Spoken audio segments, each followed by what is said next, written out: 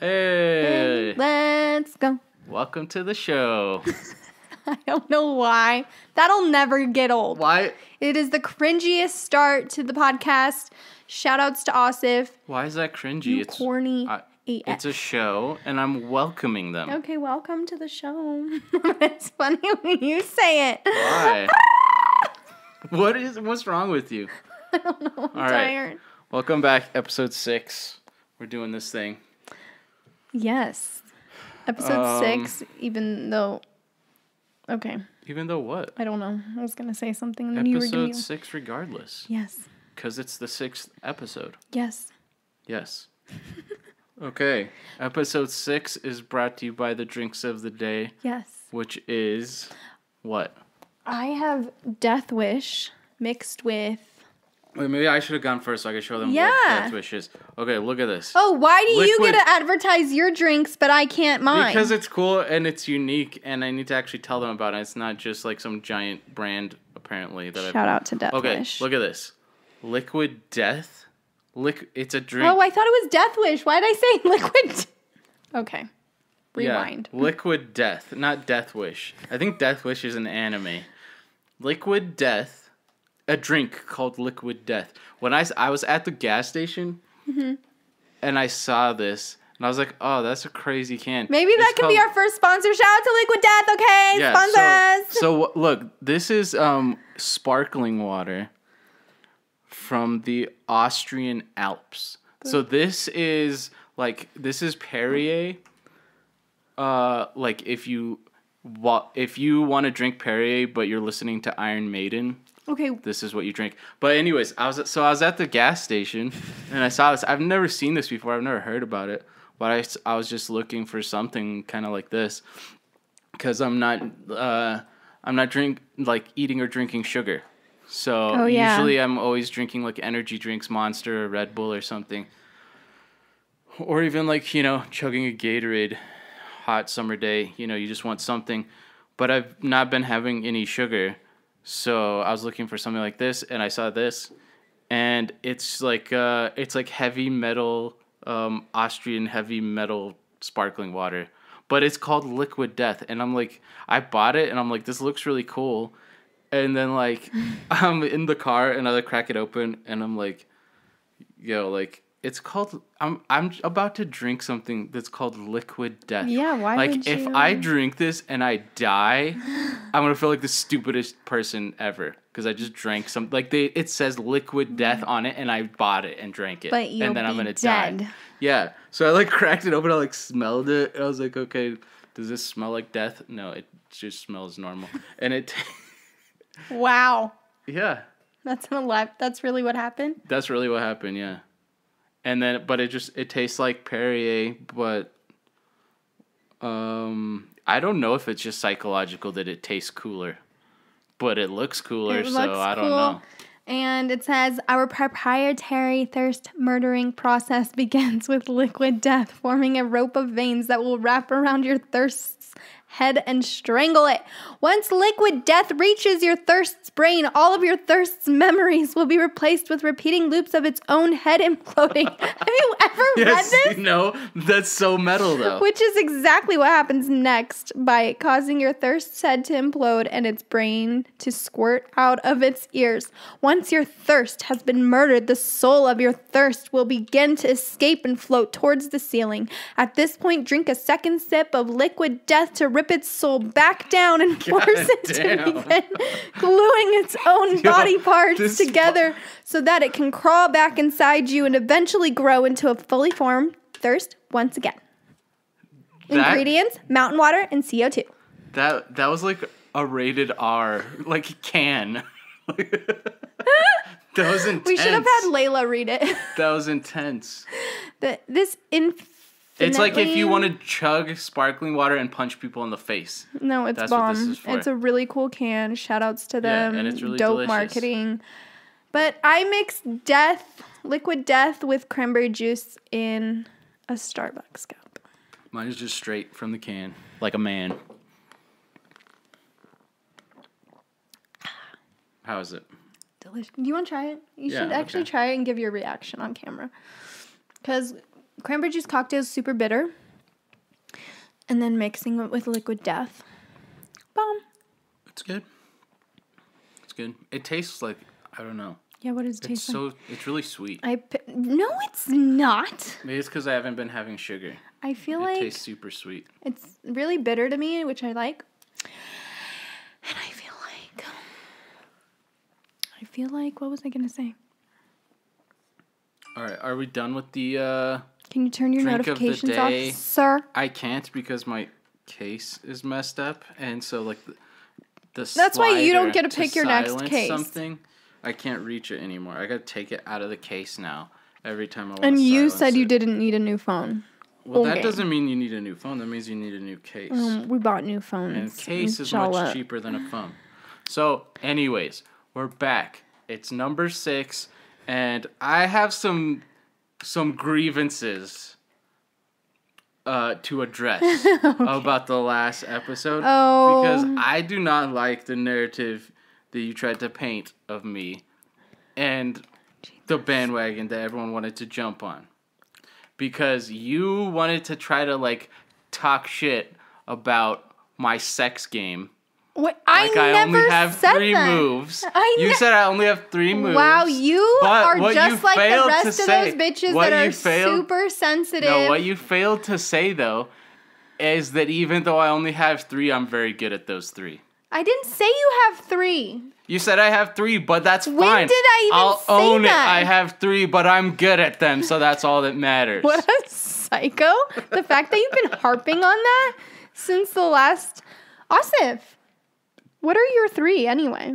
Well, you tell me. You're the one who said I only know 3 of them. I never said that. That's what you said on the last podcast. That's not what I said. Which is and fine. And if I said I'm that, just saying. I don't remember it. I don't even remember convenient. the last podcast, to be honest, when people were outraged at you saying that women have to look good. I don't even remember what you said about all of that. Well, that's very convenient for you, isn't it? I was like, really? Was that said? I don't remember that one part. Yeah, it just like, so you guys think that the way to get a guy is to be really ugly and not try. That's what the theory is? And then there were people coming at and my comments saying, by the way, if you have a problem with what Asif says, go to Asif's Instagram, please, and thank you so much. Okay? Thank you so much. Yeah, say something on the YouTube video. In the comments. Don't get snarky with me, because you'll get snarky bitch back. Okay? Yeah, if you have something to say to her, then say it to her. If something to do with me, you can say it on the podcast, or you could text me about it. Yeah, why don't you battle Asif, since you're so concerned about what he's saying. But for the record, he said... For the record, I'm good at those 3, okay? Just for the record. What a psycho. Asif, nobody was concerned whether you were good or not, or whether it's 3 or not. I'm pretty sure that didn't even cross anyone's mind but yours. Well, thanks. That makes me feel better. In your mangerie. I bought Asif some mangerie. It's basically shorts that are so comfy, so thin that you can see everything. It's just like it's just like boxers, basically, but shorts. Like they're not. They're 90% cotton. What, are boxers not cotton? I don't know. But these are like basketballs. Like they're long basketball shorts, but they're super thin. Soft. It's super like soft. It's like a t-shirt, basically, material. Yeah. But we call it mangerie. Hilarious. So that you can look good for me, so that I don't leave you. Is there like a glare in the camera right there? What is that? There is, but it's okay. Oh, that's on you. It's you from the window. Look at it. Okay. It's okay. Okay. So, what else you got? You want to elaborate what you meant by looking good? Because everyone ran with it and basically thought they need to look like hookers with 10 pounds of makeup and lingerie every day. I mean, even if they are struck in bed with cancer. Do you know that people are coming at me like your husband, even God forbid you like get pregnant or sick or dying in bed with cancer or something, and you don't look good, that means he's gonna leave. And you were yelling at me for that. Why don't you yell at Asef? He's the one that said he's going to leave me. Yeah, You didn't really, even mean it like where that. We're going Literally, with this is what I want to get rid of you hoes. So be gone. No, that's fine. No, if you took it that way, you're took dumb. No, and goodbye. Because this podcast is above your intelligence level. That's how I feel. No, if you took it that way, it's probably just because you're ugly or you don't try and you feel like there's something unfair about that. Yeah, because I don't get... Maybe it is unfair, but that doesn't mean it isn't the way it is. I don't know. It's still weird. Like, I mean, is anyone gonna seriously argue that physical beauty and physical attractiveness is one of the primary attraction characteristics? They are for women, women for men. Yeah, because they say that. It just is. Just like no, they say that. So you could be negative about that, or you could just realize like that's just the way our species evolved. People in like to be angry their whole life. Yeah, but that's the thing. Like if you actually understand what's going on, then you don't have to be as angry about it. Like that's one of the primary selective characteristics in human species for females is physical attractiveness. And so you could be like, take a really shallow, offended look at that, but it works both ways. There's some criteria that you might feel is unfair to men that women use to choose for determining how acceptable of a mate they might be to continue their genetics into the future. And one of those primary things are like wealth and ability to provide. So you could say, oh, it's just a bunch of gold-digging whores. No, that's not what it is. There's like biological reasons where you could think how it would be beneficial to be with someone who has more of an ability to provide and protect. But there's someone for everyone out there, so don't be mad. Even bum bitches get married. Yeah, but it's just, there's levels to it. And just because Asef said your husband's going to leave you doesn't mean he's going to leave you. That's what I don't get, is they give you so much power over... You live in their heads rent-free. Hey. Shout-outs to you. I don't... Because you don't even live in my head rent-free. I tax. Okay? I got to pay rent? Yes. Yeah. That's fair enough. Moving on. So the other day, what were we talking about? And I was like, that would be a good subject to talk about on the podcast. We were talking about, that you never get lonely? No. How do you not be lonely? I don't understand. I'm really good at entertaining myself. I love, like, I like being alone, but I also thrive in places where there's lots of people around, so I can do both.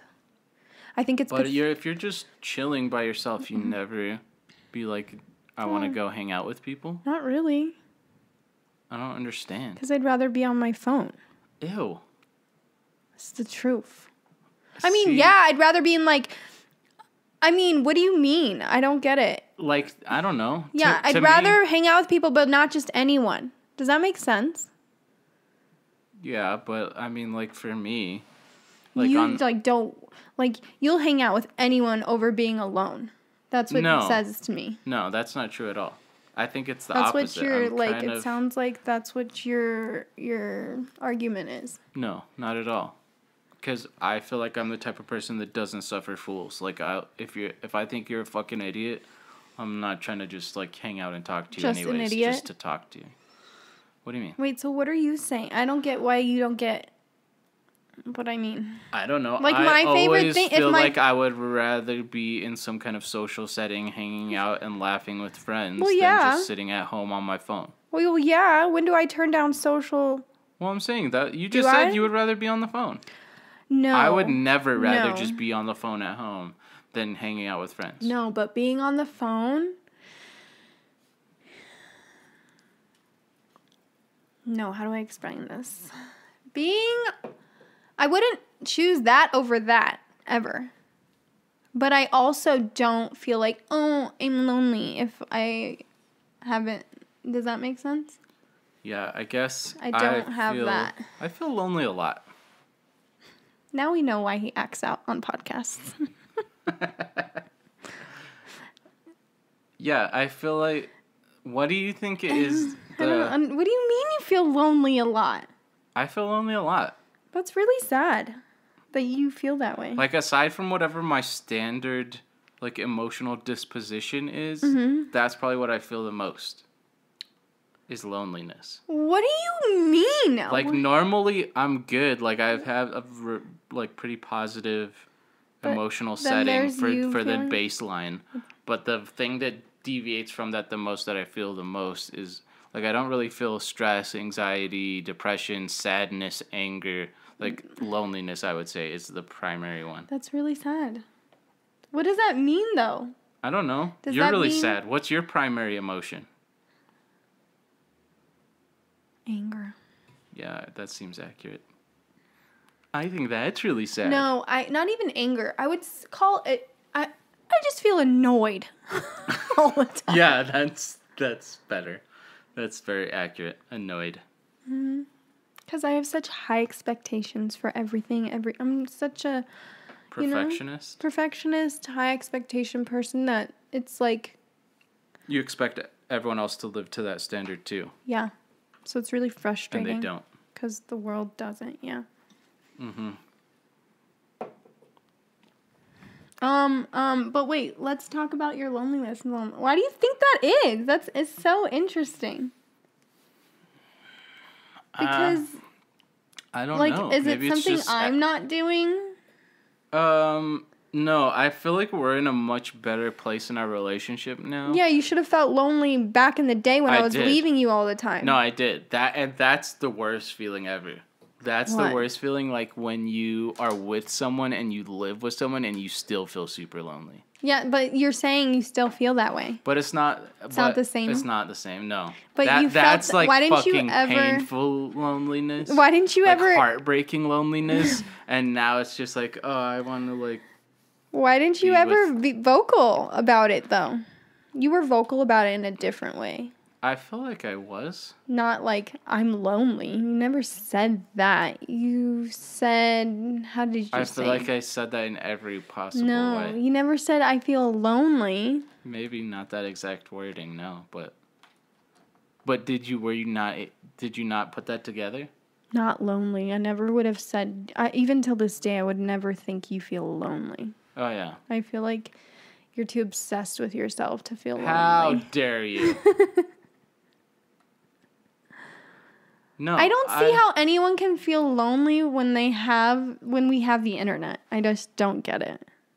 Yeah, that's what's weird about you. It's like legitimate, like a fine replacement for you.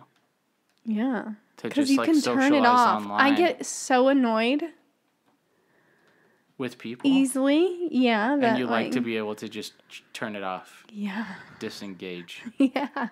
Yeah.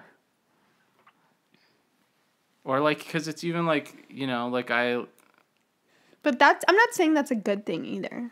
Like, no, it's probably I don't think it's necessarily good or bad. It's just the way that you're set up. It sounds like it's bad. Why? Because what does that come from? Like, arrogance? What? Needing to tune people out? Or just being annoyed in general all the time? I don't know. You tell me. I think it comes from, like, frustration. I would say it comes from, like, frustration. Frustration of what? Me wanting to control situations. Look out, guys. We're about to do some therapy. It might get dangerous. I just started... Frustration about what? I just started therapy, by the way. It's Congratulations. Going great. I really like it. That's good. Asef. You should have seen the look on my therapist's face when I told her that my husband tells me that I'm crazy and that I need therapy all the time. What did she say? So annoyed for me, and I was like, "Girl, I know, I'm annoyed too." He's annoying. That's like if I kept telling you, "Yo, there's something wrong with you. You're sick. You need to go to the doctor and get a checkup." And then you go to the doctor, and there's something really wrong with you, and then you both act annoyed, you and your doctor, that I told you to go to the doctor. Shouldn't you guys be thanking me? No. I'm providing her with a job, and I'm providing you with the help that you need. Okay. You're welcome to both No, of you. sir. You're welcome. Because it's the way that you do it. It's the way you go about it. Oh, so I'm just supposed to say it nicely. Yes. When I'm dealing with your psychoticness. Yeah. Okay. Noted. Excuse me, we're recording this, so if you could just not. Thank you. Anyways, what else are we going to talk about? I have a bunch of topics. Shout out to you guys for always helping us out with the topics. Okay, so this is something I wanted to ask you. I don't know. This might be hard to come up with an answer on the spot. So if you need to think about it, and then we could get back to it. But like we were talking about, like what is the primary defining emotion or most common emotion or whatever? Yeah. So I was thinking like, what if you, like what. Like, to me, music is one of the most powerful emotional outlets or expressions. Okay. So is there, like, a song or an artist that you think best describes your emotionality? No. No? Why? Because... There's no artist that just sings about, I'm so annoyed. I would say really growing up as a teenager, you should get into punk rock. As a teenager, it was like Avril Lavigne, right? Like her music. That seems like accurate. It was so like I was like, yeah. Why does everything have to be so complicated? Right. Like yes. But as an adult, no. Really? Nothing? No. Nothing.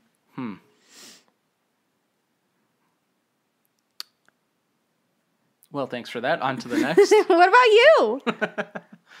Because Asef loves depressing music. I do. So I have a theory about that.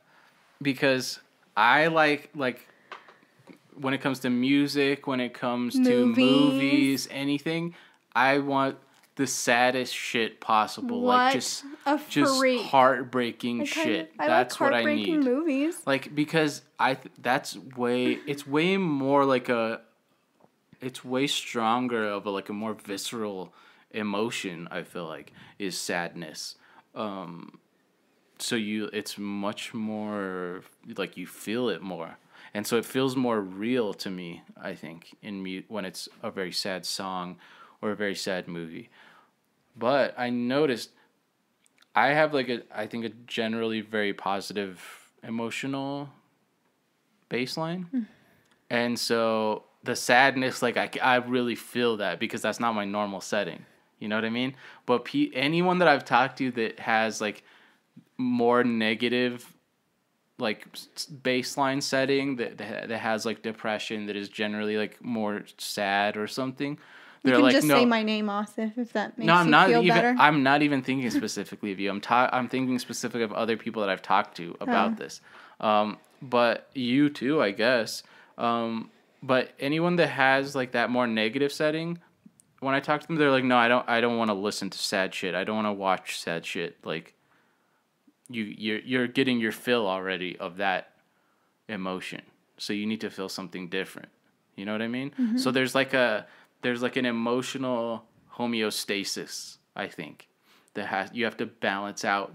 Wherever you're at, you need to balance it out with the opposite emotion.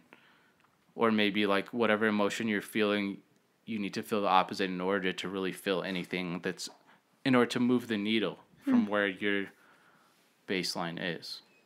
But I like sad stuff. And you don't, right? No, I don't. Too fragile for that. Yeah. So do you like metal? No. I mean, I used to I feel a little screamo. You could identify with the anger of it. No. No? No. Because I'm not angry like they are. It's you're just different. Annoyed. Yeah. We need an annoyed genre of music. Yeah. Yeah. I've tried to who's the closest? I've tried to listen to some metal stuff, and I've went to a couple of shows with friends, that are like all into metal. Who? Like the last time that I went with Rick, I don't. It wasn't really metal. Like I don't know. It's just like modern rock and roll, but the guys are like screaming and stuff. And I just can't get into it because I think I just don't feel enough anger to relate to it. Like I'm just not that angry. Like I can't relate. Like if you have a bunch of pent up anger and aggression, I totally see getting into that. That's like saying, but I don't feel that. I don't like rap music because I just can't relate to that because they talk about lifestyle stuff. Right, but the emotional quality you could relate to, but I can't relate emotionally to the what's like anger the emotional quality of who? It depends on who. Chris Brown, for example. Fuck bitches, get money. Oh, is that a thing that guys can relate to that I just can't relate to? For sure. But guys don't listen to Chris Brown the way girls do. Maybe so. So girls want the guy that fucks bitches and gets money. Is that's your theory? For sure. Do you disagree? A little bit. How? No, I totally disagree. I don't think that's a thing. Like, we don't really want that, do we? Yeah, you do. We subconsciously do. For sure. Really? Yeah, it's what we were just talking about with women's finding men attractive who have a high status or a lot of money or a lot of power. Like, women find that attractive. Yeah, I guess so. Okay. Because it usually guarantees a higher level of protection and success for yourself and your offspring, which were for, before like stable civilization, where the weaker, more vulnerable situations. You know what I mean? Like, so you needed that offered you protection in a way that other people couldn't back in the day, where you couldn't rely on anyone else or any stability or anything. Interesting. When it was all just about power. But that stuff is so ingrained in us for so long, for so many generations, since we were, not even recognizable as people, that it's part of our evolution and affects our psychology so deeply that even if we don't know it and understand it, we have those drives, and then they get dismissed as like, oh, you're being materialistic for women, or oh, you're being modern day like shallow for guys. People like terminologies or whatever, like everyone's so sensitive. Yeah, it's gotta stop. It's crazy. It's gotta stop. No, I mean, it doesn't need to, but like go live in your own bubble somewhere else. But that's like the majority, actually. I feel like people that think rationally about like stuff don't like get so overly worked up. Right. Just about what someone says online or whatever, Yeah, like, well, that's the interesting thing. Like, that's the problem with social media, is like, it gives everyone a voice, but the way that it works which is great. Is the people that are yelling the loudest get the most attention. So 2% of the population that is the most extreme, that is the most outraged, they generate the majority of the content and the majority of the articles that you see on social media. And so then we think that represents a much bigger percentage of the population than it actually does. That's a tiny percentage of the fringes of the population, but it gets so much coverage that people think it's widespread.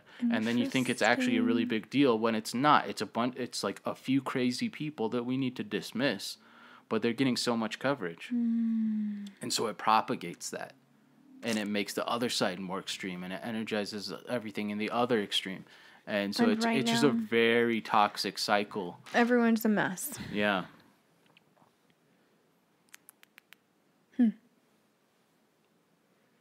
Right? Yeah, I guess. Again, state of annoyance. Yeah. Did you have stuff next? Oh, yeah. What? Oh, did you get that from this? Yes. Oh, okay. But if you have something there, go ahead. No. I mean, it doesn't matter. Like, we're kind of just like, I feel like going in and out of like different. That's fine. We're chilling. Do you want to go into your love conquers all thing? Or you still haven't figured it out yet? If you want, but it's going to take a lot of work. What do you mean? Like, I feel like it's not something I can just explain quickly and easily. That needs to be like your own YouTube video, right? Yeah, maybe it's not something I can contribute to. I guess. Do you know anyone else that can contribute to your love conquers all theory? No, I don't want anyone else to contribute to it. That's the whole point of it. It's trying to be. It's attempting to be a unique and new thought. And maybe it's not. Maybe I just haven't learned enough about this, and someone 1,000 years ago already came up with this exact same shit. I don't really know. But I'm trying to not have it be just like influenced by someone else's thoughts. I'm trying to have it manifest organically from myself and wherever thoughts come from. But I think that's a cool subject. I think it's super rare to have unique thoughts. Like, I think it's almost impossible to mean? Actually think, to actually know how to think and come up with a thought yourself. It's super, super rare. I don't know if it's rare. I think it's not vocalized, so we think that it's rare. Maybe it's less rare for you because you're a creative type, and creative people I think are the ones that have unique thoughts, and that's what makes them so threatening to the established order of the world that they present their unique thoughts to. Like that's what happens every time there's like a really great creative genius. They threaten everything that came before them because it's something so new. Like Kanye, like Michelangelo, like any of these like great art, like Picasso, anyone who like was smashed to pieces the structure that the previous people in that field had built. Would you because say of their genius? Jeff Bezos is creative? I don't know. I wouldn't call him creative. I don't know really. Maybe he's just I really don't know enough about him, I guess. Maybe he's just like a organizational genius. Yeah. Yes. But that is some type of genius. Like he thought of this, like he created this whole system that never existed before. Yo, I'm so fascinated by the way Amazon works. Right, there's so many levels to it. It's so complex. There's so many things that rely on other things to happen at perfect timing in order for this to happen, and y'all have no idea. Like the technology that they need to possess to pull off what they pull off. What's going on with the drones? I thought we were supposed to have drones delivering our ship. I just saw someone talk about how they just got like approval from the FAA for drone something. That would be cool. It was all on Twitter. You need to be on Twitter more. I'm never on Twitter. Twitter's dope. I don't Twitter's like the mess that is Facebook, Instagram, but funny. But you can still like joke because there's so many people with anonymous accounts that you can just say crazy shit. Crazy shit. And most people are like just truly being themselves, I feel like, on Twitter. Whereas like you can only fake it so much on, like public profile, like your profile is Facebook, right? Your profile is Instagram, but like Twitter, you can be like, it's like close. It's like Reddit, kind of. You know how Reddit's, like, thriving and alive and, like... Is it? I feel like it's, like, a whole nother world of social media because it's, like, everybody can be themselves. From everything else. Like, it's its own thing. And they're not afraid to speak their mind because who's going to cancel you? Right, you're just some anonymous, like... XXX at, like... Ghetto Blaster 89. Yeah, Spaceship 12, like... Yeah. That's my theory. So Twitter's dope. I guess I got to get more into it, like, because I only follow, like, 5 people. Yeah. I don't know how my feed got so... You have to, like things that you're, like, you have to interact. Yeah, But at the same time, like, you can't be, like, you need an anonymous Twitter. So I don't get canceled? Because you're reflective of me at the end of the day, which is really annoying. Can we not? Like, we're two different people who think very differently. Yeah. It doesn't matter. It does to me. They'll come for your head too. That's what I'm saying. Yeah. That's why you trying to wild out on social media, you can be anonymous, sir. Okay, well, maybe that's what I'll do. I feel like I just don't, I feel like I don't have time to, You try and make time on Twitter. Facebook. Not lately, really. Really? Good for you. I don't have time to write essays to people who are too stupid to respond properly. I'm saying, I was waiting for you to give up. I gave up. It's just about laughing at shit now. It's just about memes and funny that's shit. why Twitter is so funny. Yeah. Honestly, I think you'd love it. All right, well. And that goes for anyone of you guys that don't have a Twitter account. Get on Twitter. How much is fun. Twitter paying you right now? Nothing. Not enough. So, anyways, what I was trying to say. Oh yeah, what were you saying? I'm sorry. Was that I think actually thinking is super rare. Oh yeah. Because it's not. If you talk to someone about any subject, and depending on where they are politically, where they get their news from, what that type of background stuff, you can pretty much tell exactly what they're gonna say about whatever subject. I don't even need to have a conversation. Based on what again? You said. Based on where they get their news from, where they identify politically, where they identify if they're what group of religion they're in or whatever. You don't even. It's not even having a conversation with a real person. It's it's. Because they're so heavily influenced by all these. Because any of the things that they're not actually thinking. Most people just repeat shit that they heard from someone else. Mm-hmm. It's that. You always get mad at me for doing that when you when we're having a conversation. I'm like, okay, but why do you think that? Where did that thought come from? Because people identify with their thoughts and their beliefs, but you're not your thoughts and your beliefs. That's something separate from you, because most of your thoughts and most of your beliefs you didn't come up with. You heard that somewhere, and then you're like, oh yeah, okay, I'll say that. What's wrong with that? And you identify with that. Yeah. That's not the same thing as actually thinking. That's regurgitating some information from somewhere else. That's not the same thing.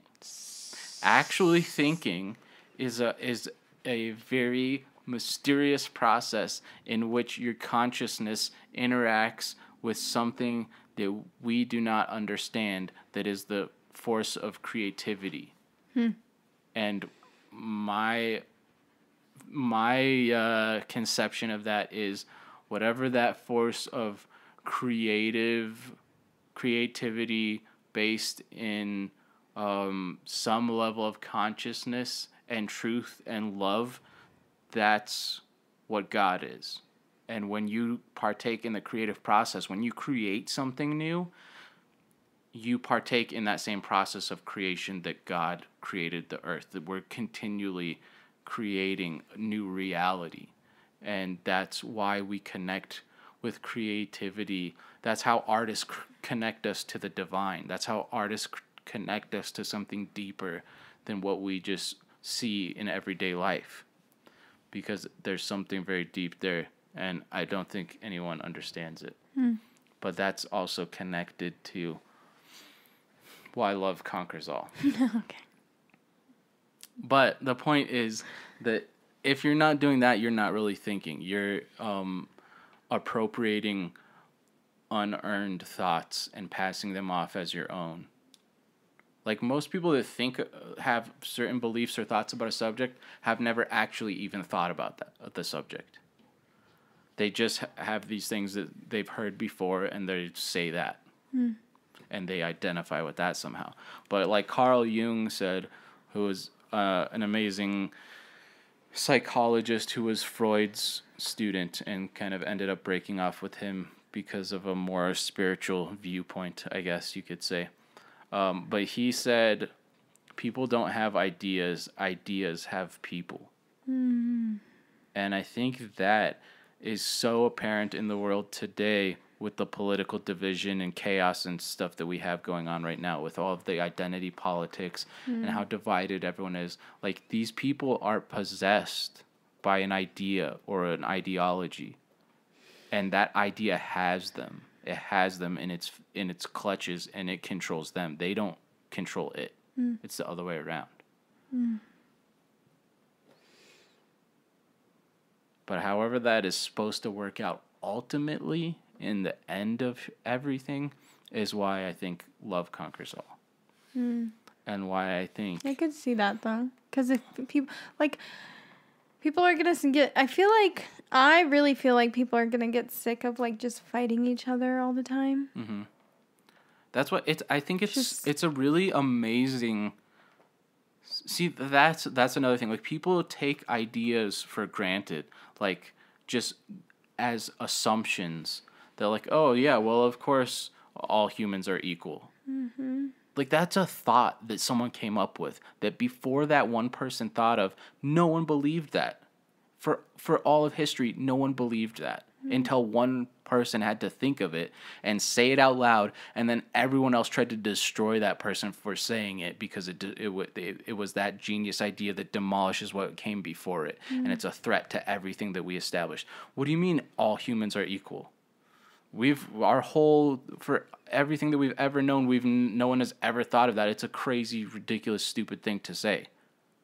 But someone said, who? According to everyone who, like, if you look at it, like, because that's what I'm saying. We're just taking that for granted. Of course, human beings are equal. But if you look at it, there's no way you can look at anyone in any measure and say people are equal. What do you mean? How are they equal? We're unequal in every single way, in the amount of money that we have, in our attractiveness, in our physical abilities, in our mental abilities, in every way you could possibly imagine, we're unequal. So where does that idea of we're all equal come from? That's a crazy revolutionary thought that transformed the world forever when it broke out. But that's a crazy, unique idea of some type of religious, spiritual origin. That idea,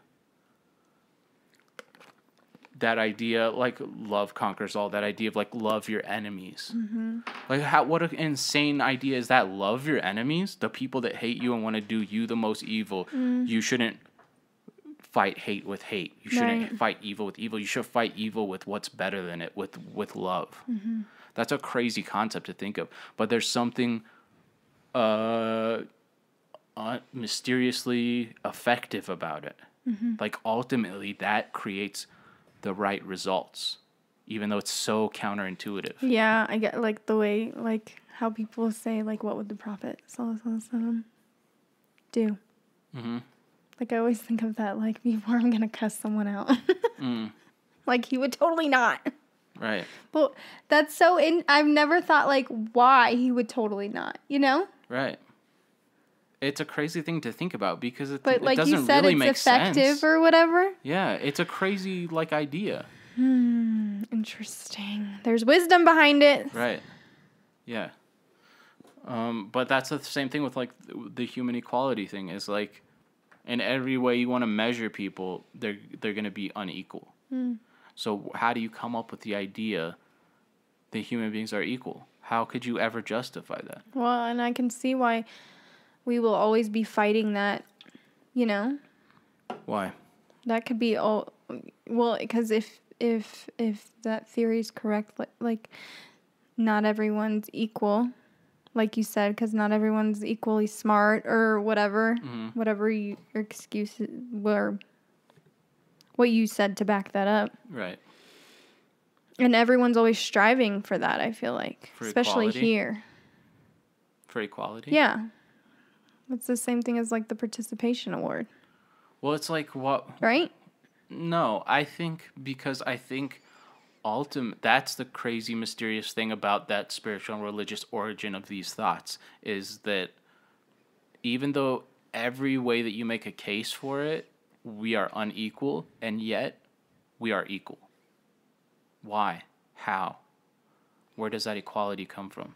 The love conquers all part? There's no measurable way where it makes sense that everyone is of equal value. What if I can contribute so much to the world that I can save thousands of lives? There are people that have done it. There are people that have positively impacted and saved thousands of lives. And there are people who have done nothing but take their whole life, just sat around and took. And there are people that have done worse than that. They've killed people. They've done negative things. But at some level, how could you say that these people are equal? It goes back to, we talked about this in an earlier podcast on a slightly different subject. But to me, I don't see any argument you can make for the equality of people besides the fact that there's something sacred and holy about each one of us because God made us. And because God made us in his image, and we have that spark of the divine in us. We have the breath of the divine that gave our soul to our body. Like there's something sacred about that. But without that, I have never seen an argument that makes sense of how you could get to equality, or why there should be equality, why equality would even be a good thing. Why? Because without that idea of the divine imparting us all with some sacredness of our soul, it otherwise, without that, it's unjust for equality to exist. What? No, because I thought, you remember when we were talking about Canyon City and how everyone gets along because most of them like probably all think the same? And agree with like the same things? Yeah. And it's just like this happy-go-lucky like little town? Okay. Like, you're saying it shouldn't be like that?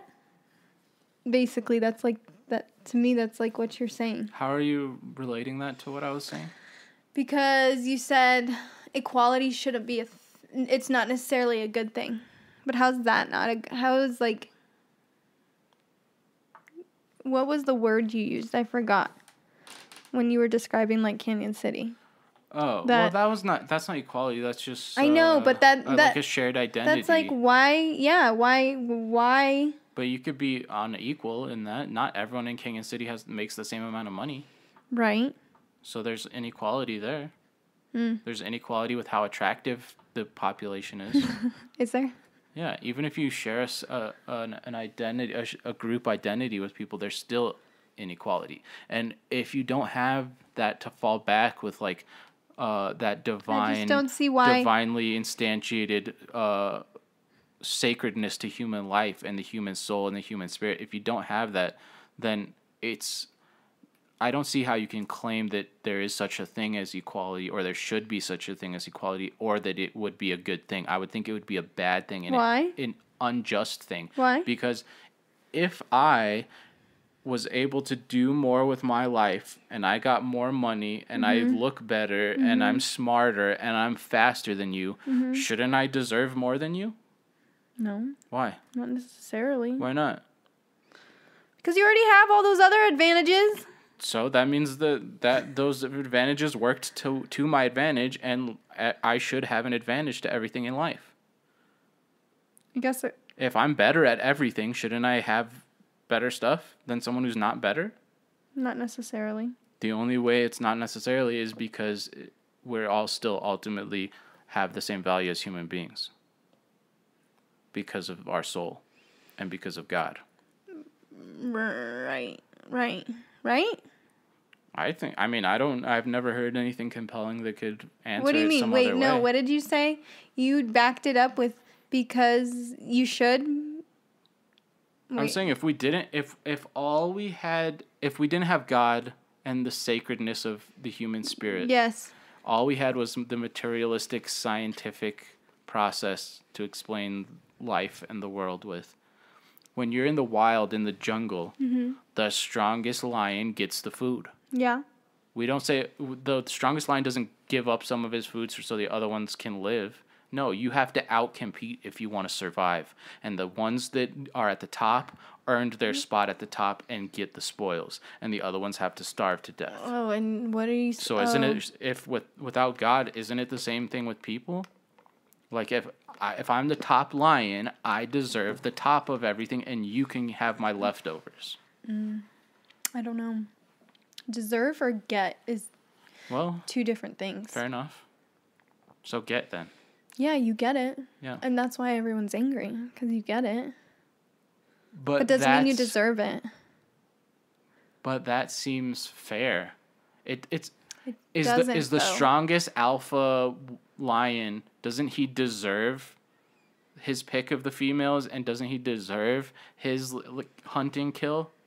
Or like the sucky lion, the B team lion, like deserves some of his stuff. I think the whole argument is everyone deserves a shot at that, and it's not given to everyone in the real world. Not everyone is given a fair shot at it. And you're trying to say but there's no that's demand. okay. There's no right? There's no reason that you should expect fairness. It's unfair to the beta lion too. His life sucks. He can't outcompete the other male for anything, and he'll probably starve to death and won't be able to spread his genes into the future. That sucks for him. That's unfair for him. It is what it is. That's life. But I think it's easier to accept that mentality. Like for me, like I can't imagine not being Muslim and like accepting that mentality. Does that make sense? Accepting. Like I feel like Islam, having that Islam as my background helps me accept that the unfairness, because like at the end of the day, I believe like Allah will be just in the end. You know what I mean? Mm-hmm. There will always be justice. Right. Like I feel like it's easier for Muslims. For sure. You feel like people are not ultimately going to get away with shit. Yeah. You feel like the people that really do deserve better will get better. Yep. So and it's just a short period of time that you're just... Right.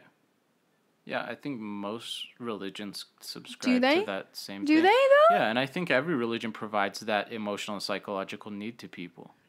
Do they, though? I guess I don't know enough about other religions. To just help you deal with life. You know? Yeah, that's why I feel it would be hard to navigate through this life without religion, in my opinion. I agree. For sure. Really hard. Yeah, that's why like Nietzsche said, you know, his famous quote is "God is dead."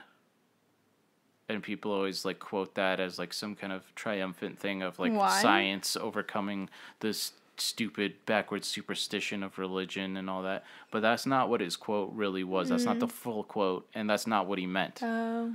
He said God is dead and we have killed him, and there's not enough blood in all the oceans to wash there's not enough water in all the oceans to wash the blood from our hands. So what he was saying, religion out of things. Yeah, what he was saying, like this was, you know, he was writing like 200 years ago, you know, so he was seeing the very beginning of Christianity starting to fade from the primary role in culture. Like before that, everyone was just religious. That was just what everyone went to church on Sunday. Everyone like had those same beliefs. That's just what everyone did.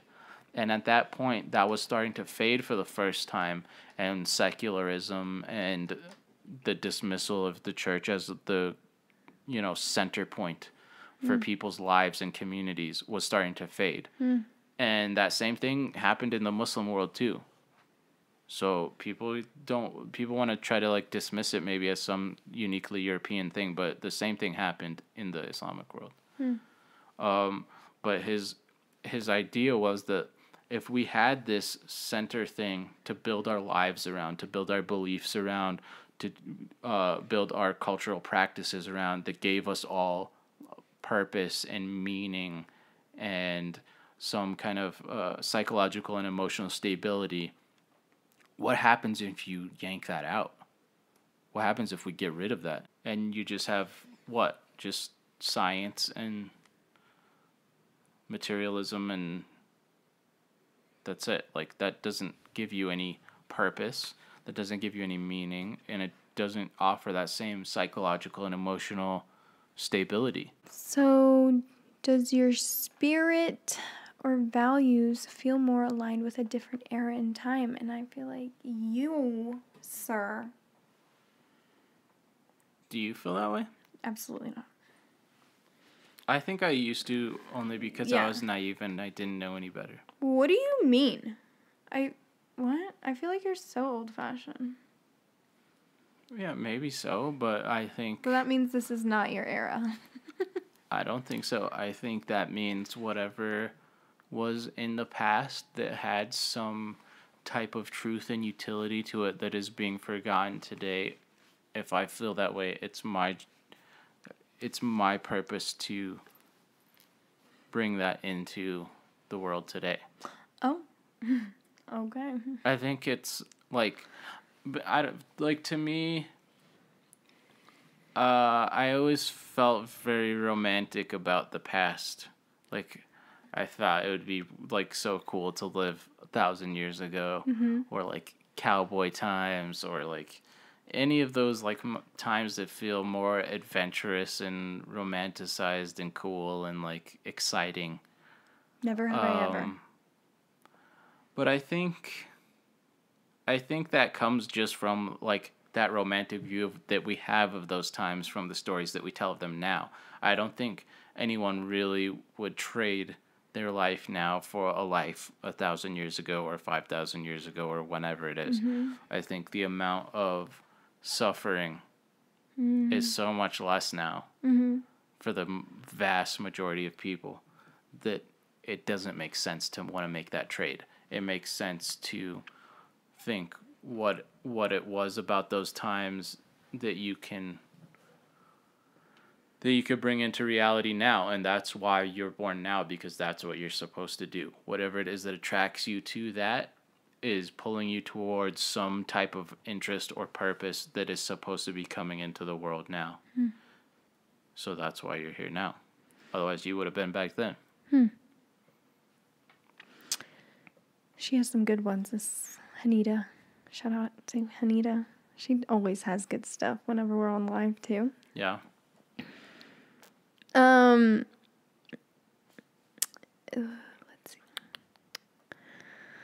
Let's see. How to deal with growing at a different pace than your partner. How do you feel about that?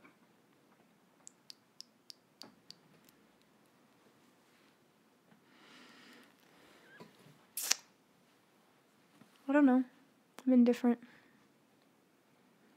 Yeah, well, we have a podcast here, so you gotta like have something to say. I don't know. Because you're always like evolving, I feel like, and I'm just like. I think that's the purpose of life, is transformation. Oh yeah, well that goes into that topic. What is the purpose of life? The purpose of life is a process of transformation, even painful, almost deathly transformation, in order to forge yourself into who you're supposed to be. He's getting that from drinking this, by the way. What? What's the link? Because painful, you said almost deathly, or what did you say? Yeah, it could kill you. The process. Is so dark. The process sir. Could kill you. To kill you.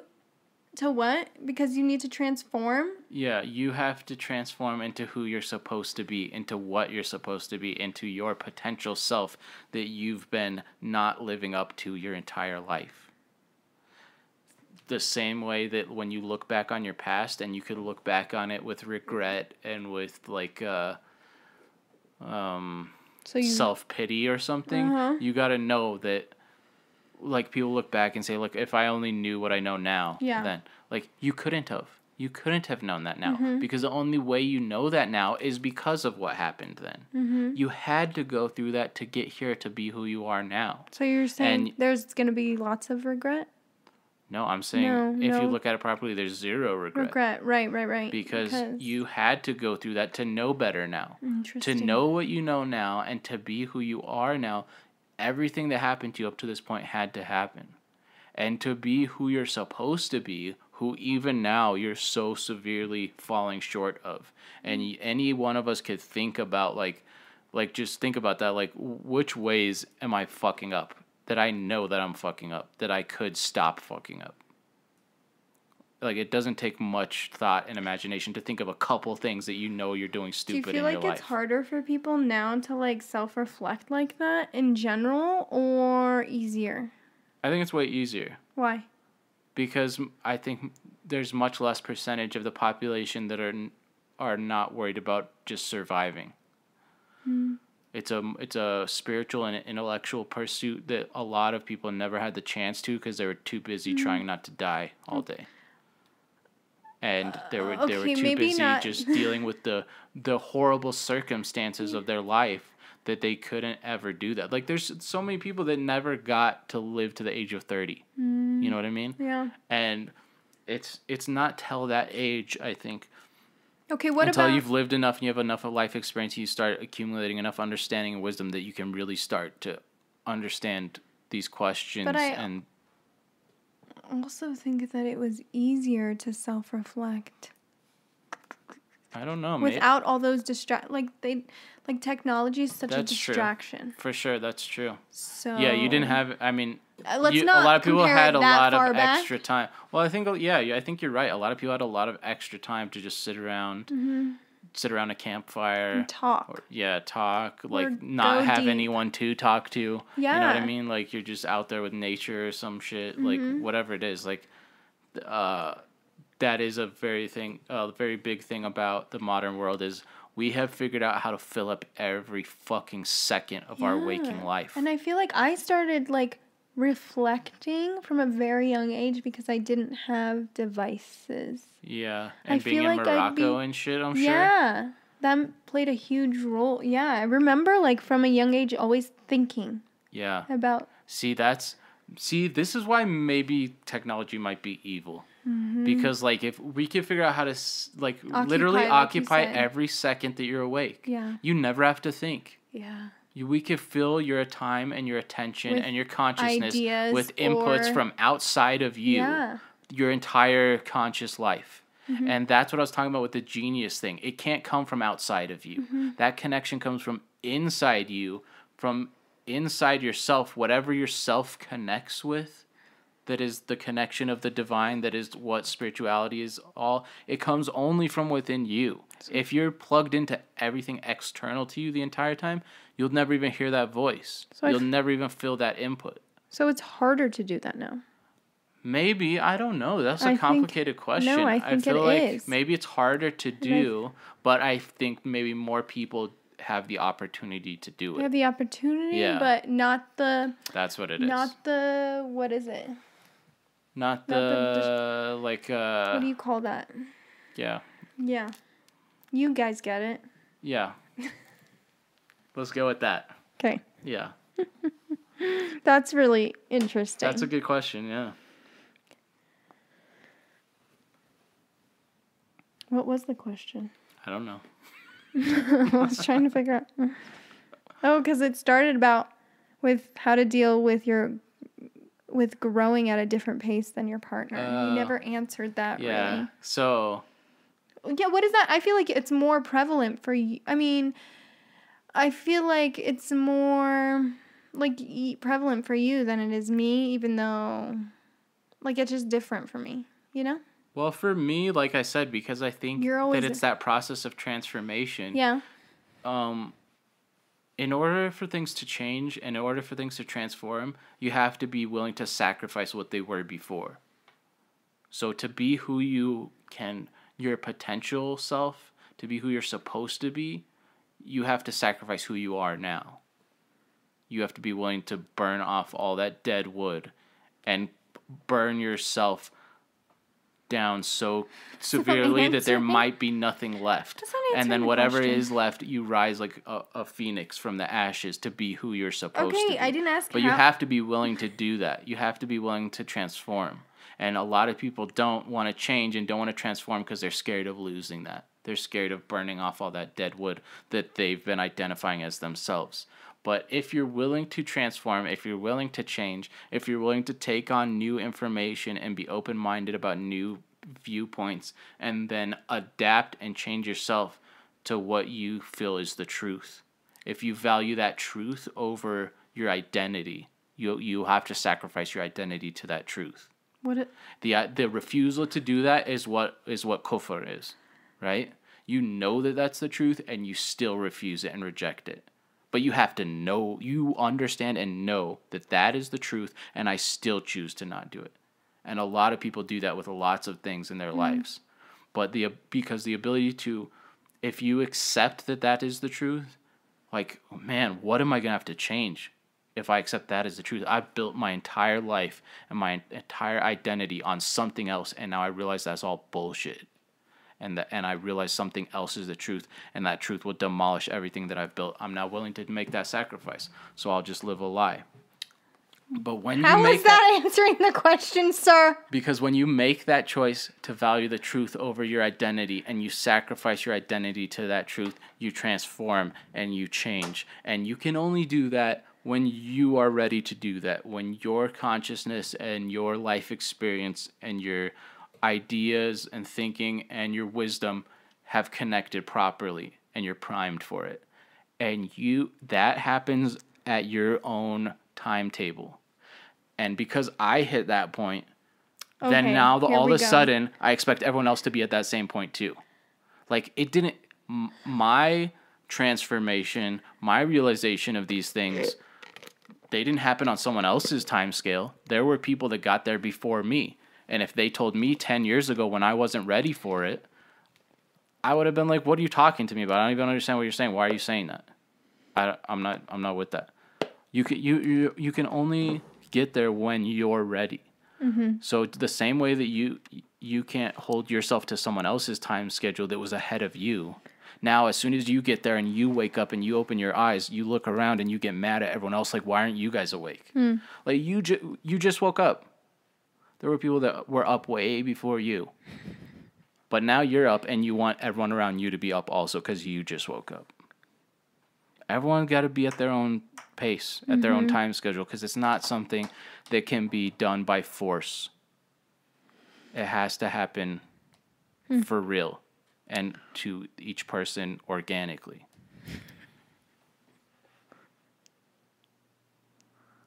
Why are you laughing at me? Because that was the longest answer to that question. And you went off on a tangent, low-key, and then you came back and you actually answered it. And I tied it all together. But you could have, like, for people like me that have, like, ADD, would have been like, what? Wait, what? Well, take some medication and then call me back. You didn't answer the question. Take some medication and call me back. Like I said, we're growing at 2 different levels here. Yeah. But this goes back to the reason why there cannot be force with anything. Yeah. You cannot have that authoritarian mentality to force anyone to do anything. I can force Layla to eat. I will. Yes, it's different for children. But for full-grown adults, you can't force anyone to do anything. I think you can't force a teen either. Yeah, I agree. So don't say full-grown adult, because a teenager's not a full-grown adult, sir. Okay, but people are willing to do it with full-grown adults, so they're definitely going to be willing to do it with teenagers. Yeah, true. But my point is you can't compel someone to attain some enlightenment or... Of course not. Moral transformation or spiritual transformation or anything. Is that what everyone thinks that they're going to do? That's what it feels like. It feels like everyone thinks they're right and they're going to force everyone to do what they think is right because they're right. Mm-hmm.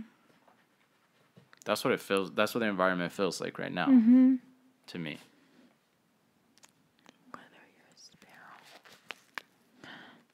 What was her other one? Tolerating unhealthy relationships to avoid being lonely. Sir Asef, take it away. Well, why lonely? I don't feel like I tolerate toxic relationships to avoid feeling lonely. You don't tolerate me? You don't feel like you tolerate me? You would have thought that, like... That's a good question. 3 years ago, you'd been like, you're just so... Like, I don't know. I feel like you thought I was... I don't necessarily... Here's the thing. Everyone says toxicity, whatever. I don't know if I always think that that's a bad thing. Toxicness? Or that we always have to, like... Or that we always have to, like, run away from that, if that makes sense. And I'm only speaking because I know I have extremely toxic tendencies.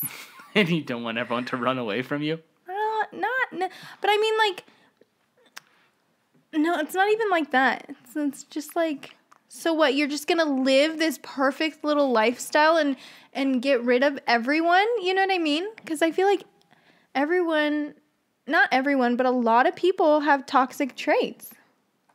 Well, yeah, no one's perfect. Everyone's fucked up. So that's a good point. Yeah, if you think you can just cut everyone out, and then... You can, but then tolerating unhealthy relationships to avoid being lonely.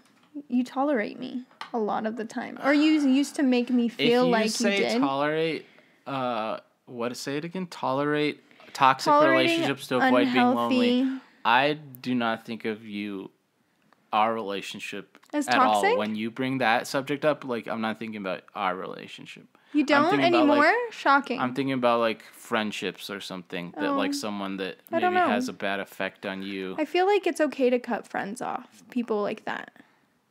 But why is that okay and it's not? You know what I mean? Right. Like, there's so many... Well, yeah. There are some people worth fighting for and putting up with that shit for, and then there are others that it's not worth it.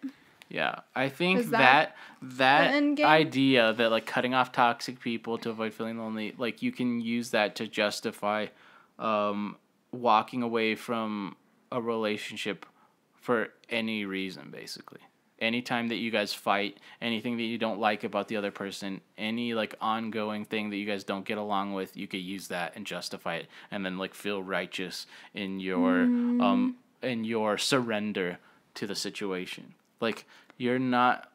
That's the whole importance of marriage. Like, when you get married, you're shackled to this other fucking lunatic.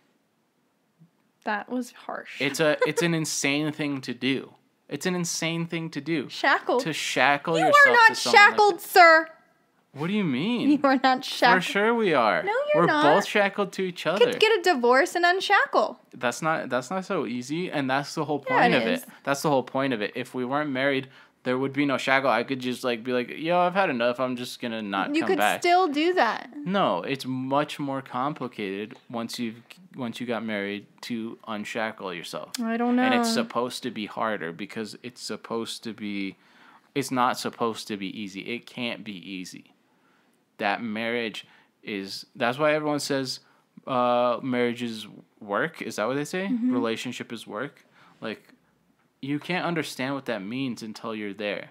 Mm-hmm. Right? Yeah, I get it. Because what it really is there's another person that has a completely different life experience than you. Mm-hmm. And then you guys are supposed to go through the rest of your life seeing eye to eye and agreeing on every major decision for the rest of your life. I would have never gotten married if it was ever presented to me like that. But that's what it is. That's why you don't get married when you're old. Yeah, that's why you have to get married when you're young and stupid enough to think that it's a good idea. Because that alone Because that's a horrible idea. Gives me so much anxiety to think about. Like, what?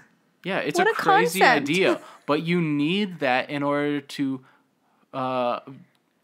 kind of beat yourself into what you're supposed to be. Because if I was just on my own and I had the ability to walk away from anyone who didn't see eye to eye with me, from anyone who gave me anything that I might say is toxic or negative or whatever, I'm never going to be in that position where I could do to myself and force myself to do what I need to do. You have to have someone else there with you that's going to beat you in the head every single day in order to get you into the right shape. Are you condoning domestic violence, sir? No, I'm talking about being forged into some kind of... I'm just being one of those internet trolls. Like, he's condoning domestic violence! So, it's that same process of transformation that we were talking about with life. Like, if you don't have someone to force you to transform like that, it's painful. That process is painful. And we're going to let ourselves get away with it and get out of it unless someone forces us. Most of the time. And that's one of the main functions of marriage, I think. Is to force yourself to... What? Because you can't just run away from the struggle, and the struggle is going to forge you into who you're supposed to be. If you resist the struggle turning you into a bitter, resentful person, then it will forge you into who you're supposed to be. So that's your goal, is to endure that suffering and let it make you into your potential self instead of a bitter, resentful version of yourself. I feel like it's getting harder and harder. That's what she said. To I'm gonna kill you. What is? To, like, stay married. Because of these new terms like toxic relationships. Toxic, you're toxic. Right. Everyone's got toxicity. Not everyone, but, like, a lot of people do. For sure. And society is making us feel like this ties back into our last podcast, how happiness is the goal in life, right? Right. So the second you feel unhappy, that's like, society's teaching us that's like the red flag. Right, that's the indicator that you like, gotta do get something. Out. Yeah. So it's harder and harder. Yeah. For our generation, I feel like. And I totally get it. Like, I feel like if we would have just gotten married just like almost 3-4 years later, we probably wouldn't have lasted the way we did. Necessarily, right? Because this new wave, I feel like, of that mentality is only since, like, social media was booming. Yeah, that's true. Right? I don't know. That's my theory. Because at the end of the day, I still think love conquers all. And maybe it's just naive of me to think that I'm somehow... You're such a little hopeless romantic. Uniquely involved in that somehow. But I really feel like it's something... It's something that, like, what the force of whatever love is something that is more powerful than anything. And you have to surrender to it. You can't fight it. You can't resist it. You can't... I mean, you can, but it's not going to yield the best results. Like, you could say, no, I'm going to keep my self-sufficiency. I'm going to keep my dignity. I'm going to keep my self-respect. But it's not worth any of that. It's worth more than anything. You should trade everything for it. For love? Yes. It's priceless. It's the most valuable thing. And it's worth any price. Is it? Yeah, I think so. Glad you think so. Because I think that's the only way you're still with me. Facts. Big facts. Your mom's a hoe, Asef. I'm just kidding. I mean, you're a hoe. That's rude. I'm talking about... We have to edit that one out. Look at how toxic this is. I'm talking about how much I love you, that it's worth paying any price, and your response is you're a hoe. No. You're fucking toxic. You were talking about how, like, that's your belief, not you love me. It's just you believe that, like, if you love something, that, like, you know what I mean? I don't see it as, like, you saying, I love you this much. What do you think I'm talking about? I think you're talking about, like, the fantasy, like, the idea of love. No, I'm talking literally about you. Oh. I don't know where I've been. You've been over there being toxic.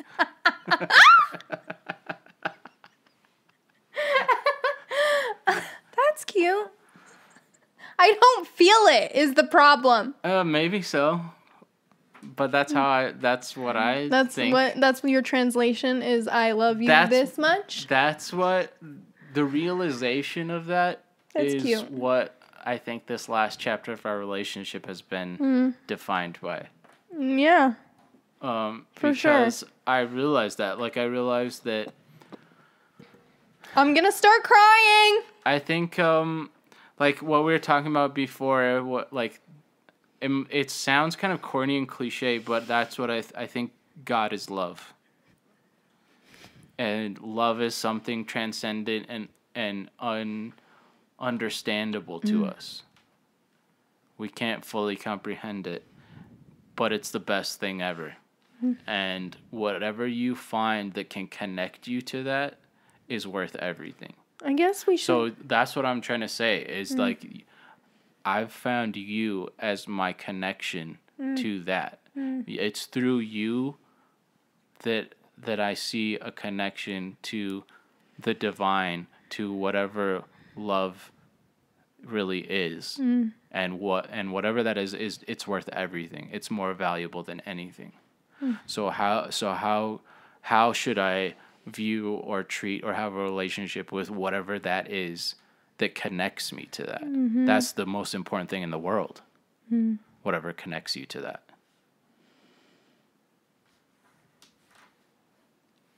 And then how do you define your love with, like, children? Because that's, like, a whole nother different Well, you connect me to that. Yes. Through that love, you're connected to that. And then you have... See, there's something... That's something... Everyone wants to talk about, like, oh, I'm anti-woman or some shit. Okay? But this is really how I feel. Women are the way that we connect to divine love. Transcendent love, the most important thing that all existence is a part of. Not only that, like, you're the portal that connects that world to this world and enters in a new soul from that dimension into this dimension. That's what your body is. That's what your body is doing right now. That's like, what does that... How could you even understand what that means? Right. How could you ever contemplate the value of that? It's something that's so... And imagine if sacred. that ever goes away. Like, they can just, like, make babies in petri dishes. And It's going away. It will. Yeah. It's going to happen. Unless there's some kind So of, like, then what? apocalypse thing that halts all of technological progress and takes us back to the Stone Age, that is where we're headed. It's going to be some Brave New World type of shit. And on that note, we have a couple voice memos. I hope they're not completely cussing us out. I don't know. Shall we? Let me read this poem real quick, since we just... yeah, you just finished confessed from your the... love to me. Yeah, the subject of love. So this is a poem by Rumi. And of course, it's the English translation, so it doesn't, like, necessarily have a rhyme or a meter to it. But it's still so powerful that it's worth it. It says, "Love shows itself in the way the heart weeps, for no ailment is like the suffering of the heart, which is why all love, whether of this world or the next, leads us in the end to the palace of the king. I talk and talk to describe and demystify love. Then I come to know what a poor job I've done. As my pen ran faster and faster to write, it reached the word love and broke down." That last line's super popular. I've heard that before. That's just because I put it on a subtitle of your Instagram picture. You did? I did. When? Which picture? My most popular picture that I ever posted. That is a picture of you. Is that where I read it? Yes. But That's funny. That illustrates... No, I've read that before. The way that you can't comprehend what love is. The connection that is to God, because it says it takes you to the palace of the king. And suffering that's connected to that, which is that sadness that I'm saying is most strongest feeling, right? Like, there's a sadness that love brings you, and that suffering that the sadness of love brings you leads you to God. Facts. Thank you, Rumi. Salute. Okay, and here we go. We have 2 voice memos. No. We have 2 voice messages. Okay. First one's from Jeannie. Hi, I just want to say, y'all are legit the only people I can watch talk about absolutely nothing and be entertained. You guys are so funny. Also, my question would be, has COVID affected you for the better or worse, or has it affected you guys at all? And how do you see yourselves in the future? Love you guys. Bye. Okay, first of all, I'm offended that you say we talk about nothing. No, Asef, you are such a dick. Shout out to Jeannie. I love you. I wonder if you're Azhar on, like, is that your screen name on YouTube? I don't know, because she commented kind of something similar. Oh, yeah. But if that's her, hey, girl. And if it's not, hey, Jeannie. thank you for watching. Thank you for tuning in. Thank you for listening to the podcast. Your presence and attention and means so much. I think that's a super good question because that's the first time I've ever heard anyone ask, like, what the positive would be or if it's positive. I guess I missed that part. She was like, has COVID affected you negatively or positively? Oh, okay. So positively? I've never heard it framed positively before. I think it affected me slightly positively because I think I was awaken to like the bullshit that goes on in like how media and fear-mongering works. So I've always been like semi like conspiracy like guessing, if that makes sense, to how that shit works. Yeah. But this was a blatant like made me realize, damn, that shit's not like a conspiracy anymore. It's real. That shit's real and question everything. Yeah. Type deal. Yeah, it's crazy because I was kind of having that realization maybe a year or two ago, because, like, I grew up listening to NPR, and there was always this kind of idea that like staying up to date with news is some kind of moral imperative. Like that's your responsibility as a good person and a well-informed citizen or whatever to know what's happening in the world. And I just realized, that's just a marketing ploy. That's just like a super effective marketing gimmick to dupe people into thinking like buying our product is your moral responsibility. That's a great marketing tactic, and it's super effective. But what happened after that was I realized that the news is fear/outrage porn. That's what it is. Yeah. It's like, because when is what it can ever? I plug into today to know what to be afraid of, to know what to be angry about, to know what to have anxiety and stress about? Let me just plug in and they'll tell me. And while I'm doing that, I can feel righteous about it, and I can feel better than other people. Because I'm upset because I actually care about the important things, and you don't even care. Right. Yeah. Huh. You know, so there's, and a lot of that, like I said, I don't think it's necessarily that they have evil intentions or that they're like on some kind of thing. I think they very well may, but a lot of what's going on, it has nothing else going on except for the fact of like how the market is directing things.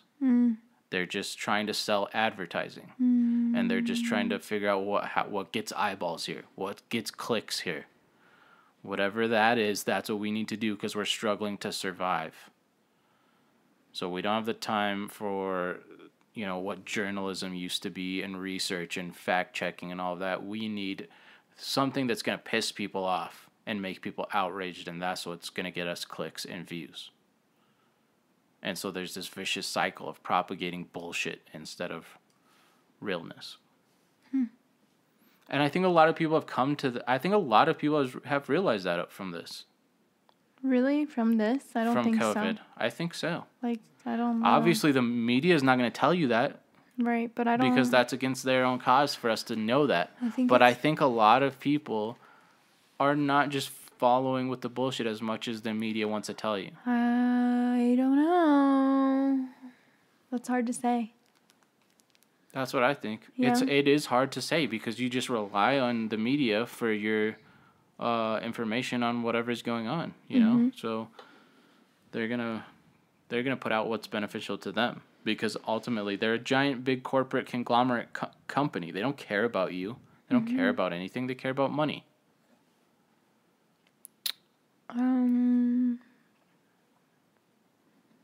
So did you answer it? Like if it was negative or positive? Or I feel like...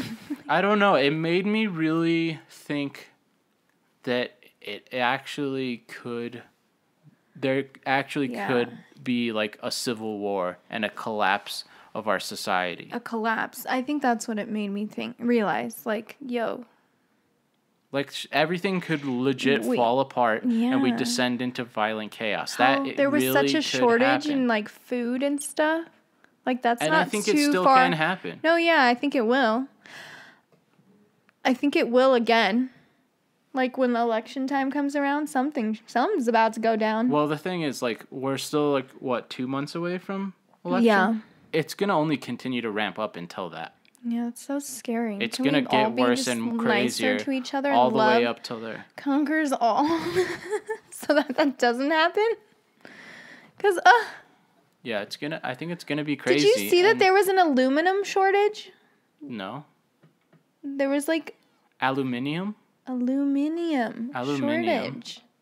That's how, like, a Moroccan would say it. That's what British people say, aluminium. Shortage... When they were,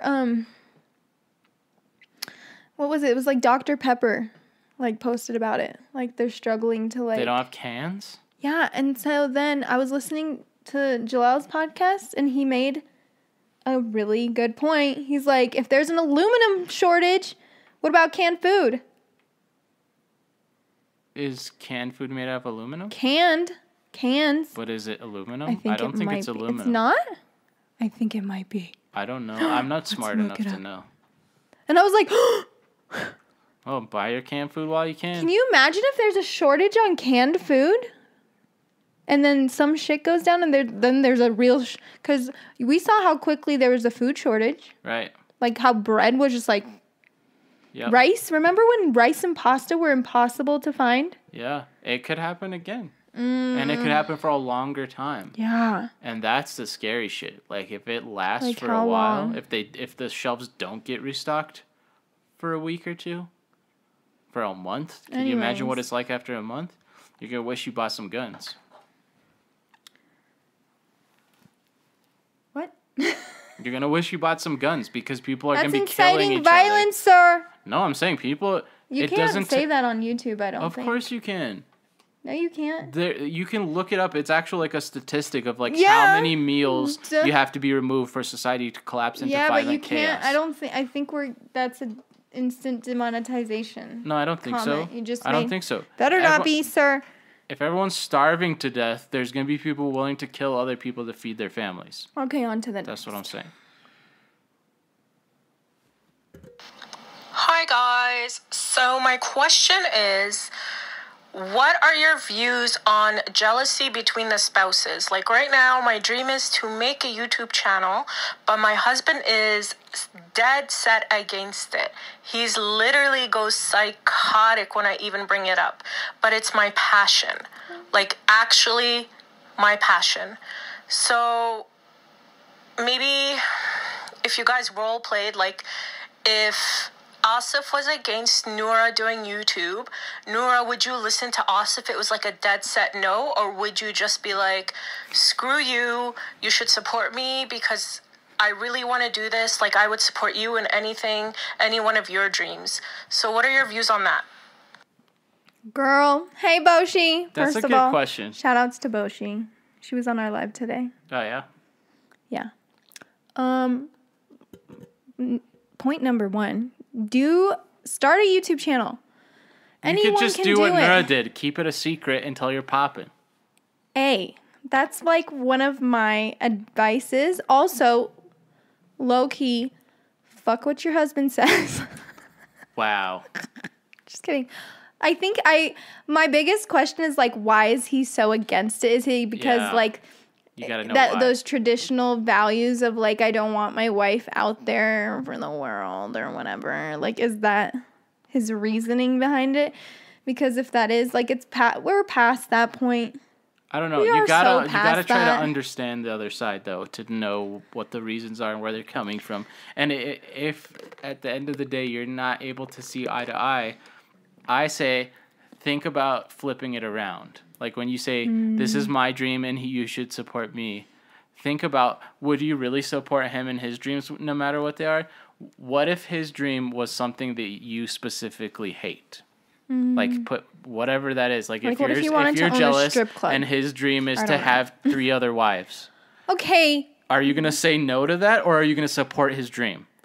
And then you have your answer of how you can handle it. I feel like those were really two extremes. I was like, or strip club. No. If that's a dream and the other party doesn't like it, what do you do? I feel like you should build a case. Like, show him all the positives, you know? Like, he probably just has this view of what... Yeah, that's true. It depends on what his objection is, you know? Yeah. Because a lot of people think it's, like, a very negative, like, influence on specifically, like, Muslim women and stuff. And I think that comes from a misunderstanding of what's actually happening in the real world. That is the biggest misunderstanding right now is, like, influencers get fame and they take their hijab off. Go for yourself. Yeah, I mean... Like, I'm so over that narrative. But that's the narrative of people that spend their entire life in the mosque and not in the real world. And and their kids are living in the real world. And so if you're just bubbled off like that... Shout out to all the bubbled off bitches. You're not going to be in touch with what's actually happening. I don't want any bubbled bitches following me. Goodbye. Just kidding. But I'm not. So, Boshi, let me know. I'll help you out. Hopefully, we can convince hubby. Where was she? What kind of act was she? Did she have a British accent? It sounded like she had a British accent at first. A little bit, yeah. A little bit it did. So, Boshi, I'm rooting for you. Let us know half British. What his objections are. And we'll figure this out together. Yeah. As always, thank you so much for Asif would call it calling in, even though you're not calling in. I'm pretty sure she called in. Recording a voice memo, taking the time, because those are super fun. And we really appreciate it. The link will be down below if you're interested in sending one in. Don't forget to follow us on... I need to do a giveaway next podcast, by the way. Really? We're doing a giveaway? I want to do a giveaway, even if it's just like a box of makeup or something. What if it's a guy that wins the giveaway? There aren't any guys that watch this. We should and pick if you are, show yourself. We should pick the 2 guys that actually listen and they do deserve a prize. Are you going to send them a box of cigars or some shit? No, I'm going to send them makeup. Cool. Give it to some chick that you think is pretty. We'll send you some lingerie. No, you get makeup and give it to some pretty girl. What? Oh. Or your wife. He can give it to some pretty girl? Yeah. That's kind of a good trade-off. Right? Yeah, totally. Yeah. Or we can send you a coffee gift card. Or maybe a bag of coffee. I don't know. What do you send, guys? Lingerie. I mean, I don't know. Anyways. I feel like... Yeah, what would you want to win? Has Joe Rogan ever done a giveaway?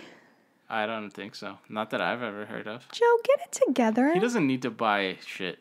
He doesn't need to buy audience. That's rude. That's rude. You should be doing giveaways, Joe. Why? He doesn't need to buy his audience. He doesn't. It's not about buying people. What is it about? Even if we don't announce it in a title or something, it's just a nice gesture of giving back and showing your appreciation. He thinks his appreciation is just him producing content. That's how I feel too. I feel like if we're doing this giveaway, is why men are canceled. If we're doing a giveaway, it's just to buy an audience. No, I'm not okay buying with that. an audience. Everyone subscribe. We'll pay one of you guys something. No. And you're welcome for our great service to you. Man, this podcast probably is going to sound really... Have you been knocking against that this whole time? Yeah. I hate you. And I scream into the mic. Don't you love it? When you scream, you got to get farther away. Don't you love it? Why would you do that? Get farther away when you scream. No, I like the shock factor. No, that's not good. So it's been real.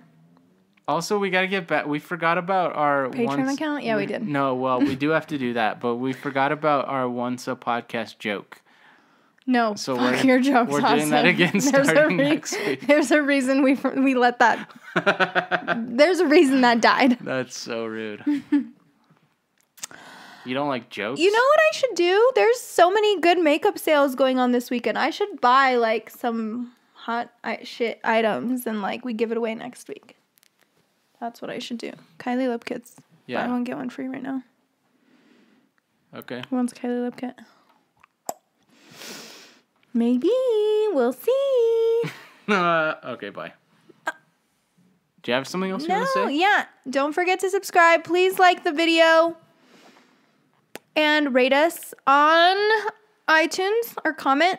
Comment on iTunes. Leave a comment on iTunes. Follow us on Spotify. Subscribe on YouTube. Podcast. Subscribe on YouTube, and you gotta press the little bell thing. Share, even if you hate us. Layla would be. This is how Layla talks. Layla, we need Layla to come in here and be like, "Yeah, okay." You should, y'all. Just to end it, you should see how she walks away when she's like in trouble. She walks away like this, like her hands out, like this. It's all ghetto. Literally, and like so much sass in her walk, and she's holding her hand like this, walking up to go to the stairs to go to her room. Funniest shit ever. Mm-hmm. Yep. Dude, we almost did 2 hours. Damn. Sucks to edit. Goodbye. Bye.